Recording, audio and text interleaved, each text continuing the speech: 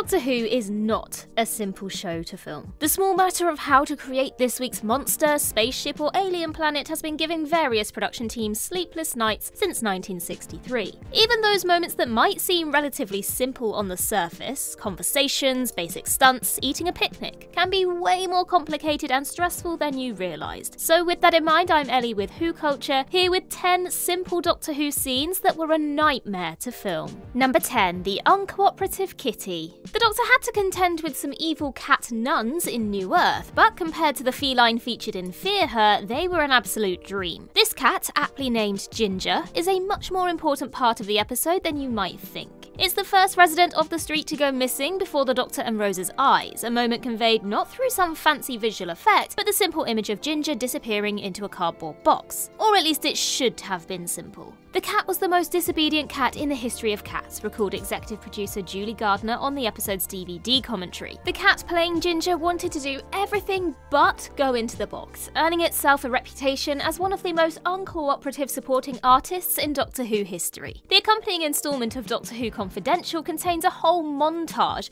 of the crew's attempts to get it to play ball. From staying put, to rolling over, to exploring the neighbours' gardens, this cat did it all. Number 9. A rather chilly picnic.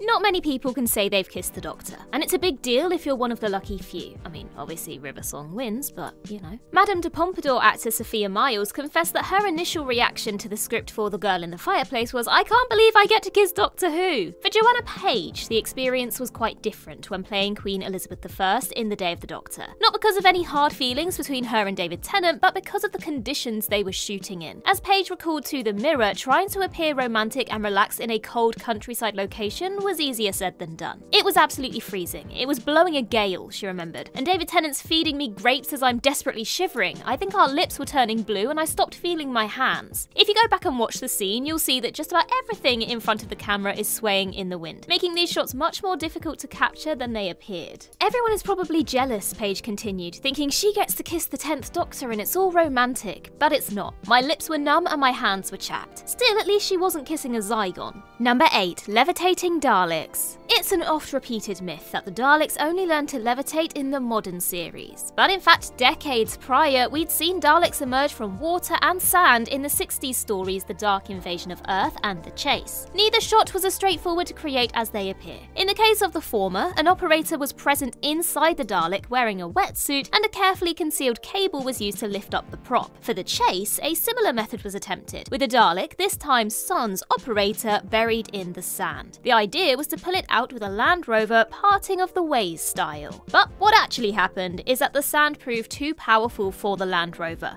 with the Dalek refusing to budge. The production team had to go back to the drawing board and ultimately ended up completing the shot in studio with miniatures. It's no surprise that Daleks weren't often shown levitating back then, given how difficult the effect was to pull off with the technology of the time. Number 7. The Arctic House. The COVID-19 pandemic affected the production of Series 13 in many ways. Some surprising, some less surprising. For instance, the first 2 years of the Jodie Whittaker era enjoyed extensive overseas shooting, but travel restrictions meant that this was out of the question for Flux. Instead, there was a greater reliance on studio builds, with the action being centered around standing sets. Less obvious was the impact of social distancing behind the camera, especially when it came to shooting on smaller sets. Ahead of broadcast, showrunner Chris Chibnall teased that one of the most difficult things to film had been a half-page scene in a bedroom on location. Director Jamie Magnus Stone later confirmed that this was a reference to the Arctic Circle house in the Halloween apocalypse, a simple dialogue scene that was actually highly difficult due to COVID restrictions. He said, "I think the hardest day, weirdly, was shooting in the Arctic Circle house in episode 1, because I think that was the only small interior location that we had to shoot in. You had to do this human Tetris because you couldn't have any more than 4 people or 5 people per room. It was all a bit of a headache." Honestly, what an actual nightmare. Is anyone else glad that social distancing is now a thing of the past? Number 6. Arriving at New Earth is anything but a breeze. For their first trip in the TARDIS, the 10th Doctor takes Rose Tyler somewhere special, New Earth, in the year 5,000,023. The script called for this planet to look idyllic, with sunshine, sparkling sea, and a couple of planets over the horizon. It was filmed at the Gower Peninsula, a beauty spot known for its spectacular views and sunsets, which fits this description perfectly, at least in theory. Plans to shoot the Doctor and Rose arriving on New Earth in the summer were scuppered by delays in the shooting schedule, and when the crew did make it to the location, they were greeted with some truly atrocious windy weather. This turned what should have been a simple chat between the Doctor and Rose into a huge challenge. The actors were consistently struggling with hair blowing in their faces, an afternoon rainstorm caused a planned TARDIS shot to be cancelled, and the material that was shot had to be heavily redubbed in post-production. The cast and crew were all pretty miserable filming this scene, so when Rose says, "It's beautiful, I love this," that's probably some of the greatest acting in the series. Number 5. The Olive Grove reshoot. Following overseas shoots in Amsterdam and Lanzarote for seasons 20 and 21, Doctor Who headed to Spain for season 22's The Two Doctors. Like City of Death, Arc of Infinity and Planet of Fire, The Two Doctors was, in part, an excuse for the cast and crew to have a bit of a holiday. But in this case, things weren't exactly plain sailing. Temperatures soared to 38 degrees Celsius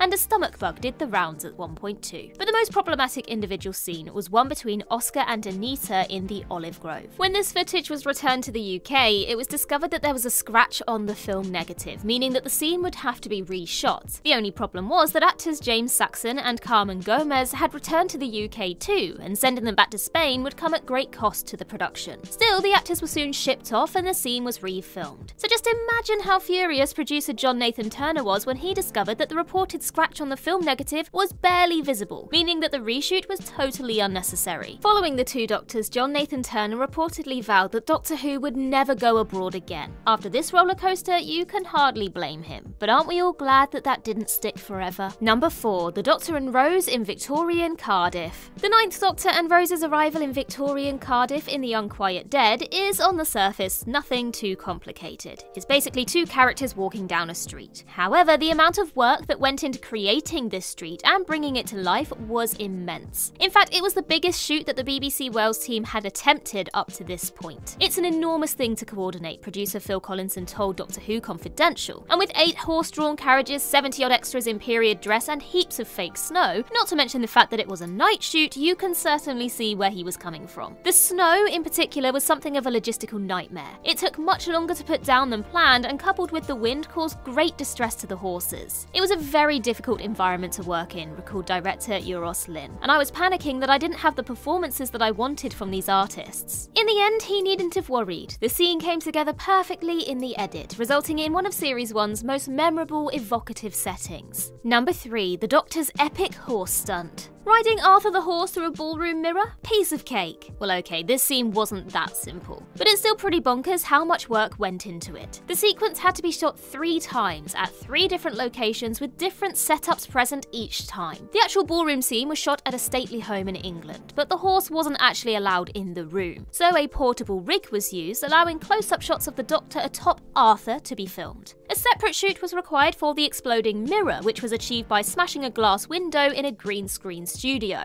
Then the material involving the real horse had to be captured separately in a paddock, with a stunt double appearing as the Doctor in some shots. And the icing on the cake? David Tennant is allergic to horses. According to those involved, it was a terribly complicated and terrifically expensive moment to create. But it was worth it in the end. It only lasts a matter of seconds and looks a little bit rough by today's standards, but it's nothing short of iconic. Number 2. Chameleon's tricky introduction. Few would describe Doctor Who as cutting-edge television, but the show has always tried to pioneer new technology where possible, to varying degrees of success. In 1983, producer John Nathan Turner learnt of something that had the potential to change the show forever: a fully automated and supposedly fully functioning prop robot available for use in TV and film. Following a demonstration at the BBC Television Centre, John Nathan Turner was impressed enough to take the robot on, not just as a guest character, but as a fully fledged companion. He believed that this new character, a shape-shifting android named Chameleon, could prove just as popular as K9. However, the studio recording for his first story, The King's Demons, ended up being a complete disaster, with the prop constantly breaking down and its mouth struggling to stay in sync with the dialogue. These scenes had to be reshot at a later date, and Chameleon's involvement in further stories was severely limited. His time on the show was essentially over before it had even begun. It's a shame, because Kamelion was one of the most unique Doctor Who companions ever. He had a certain charm about him, and with a little more refinement, he could have complemented the show quite nicely. Number 1. Stonehenge Struggles. Series 5 finale The Pandorica Opens and The Big Bang takes viewers across the galaxy and back and forth through time, but by far, the biggest logistical and budgetary issue were the scenes set at Stonehenge. After being fortunate to be granted permission to film there, which wasn't guaranteed, they were only allowed to shoot for a single night. Luckily, most of the story's Stonehenge scenes were also set at night, except for one, the moment where the Doctor, River, and Amy first investigate the monument. This simple conversation sequence could only be filmed as soon as the sun had risen, which fell within that nighttime shooting mandate in a narrow 45-minute window of daylight. And as you can imagine, that resulted in a mad rush to get everything done. Director Toby Haynes told Doctor Who Confidential that a scene like this would usually take up to 2 hours, which was problem 1. Problem 2